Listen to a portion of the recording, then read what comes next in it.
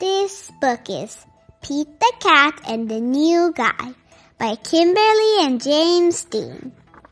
It was Sunday and Pete's friends had come to play. They were rocking to a new song when, beep, beep, beep, there was a noise coming down from across the street. Wise Old Owl had a view from his tree. Pete said, "Hey, Owl, what do you see?"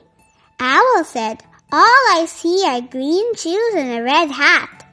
Pete answered, "Sounds like my kind of cat."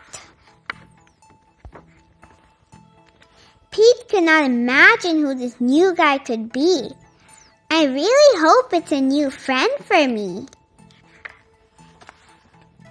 On Monday, Pete wanted to say hi, but he was feeling kind of shy, so he just rode by and by and by and by, until finally Pete got to meet the new guy. Pete said, "I never met anybody quite like you. You seem like a duck and a beaver too." The new guy said to Pete, "Hi, my name is Gus. Glad to meet you. I'm a platypus." Pete said, "You're not like me, and I am not like you, but I think being different is really very cool." On Tuesday, Pete and Gus took a walk down the street. They came to Squirrel, who was playing in a tree. Hi guys," said Squirrel. "Climbing is easy. Try and see." Gus gave the tree a try, but the branch was way too high. "I wish I could climb like you, but climbing is something I just can't do." Pete said, "Don't be sad, don't be blue. There's something everyone can do." On Wednesday, Pete and Gus took a walk down the street. They came to Pete's friend Grumpy Toad, who said, "Come play leapfrog with me. Jumping is easy. Try and see." Gus jumped and leaped, but he couldn't get over Toad or Pete. "I wish I could jump like you, but jumping is something I just cannot do."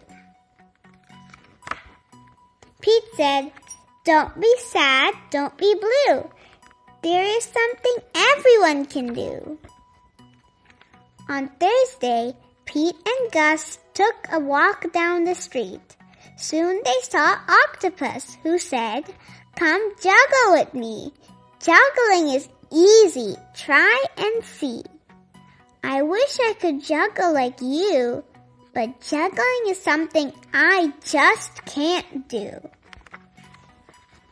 Pete said, "Don't be sad, don't be blue. There is something everyone can do." On Friday, Pete and Gus took a walk down the street. Gus said, I can't juggle or jump or climb a tree. It's no fun around here for me."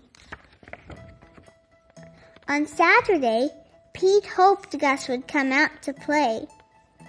"I wish Gus wasn't sad. I wish Gus wasn't blue. I wish there was something we could do." Just then, Pete heard a groovy sound. It was coming from across the street. Gus was rocking to his own beat. Sweet! Pete said, "Check out Gus the Platypus. He found out something cool he can do with us." Tap, thump, thump. Thump, tap, tap, thump. He's not sad, he's not blue. Gus found something that everyone can do. The end. What is your favorite part of the story? My favorite part of the story is when Gus played the drums. Thank you for reading with me.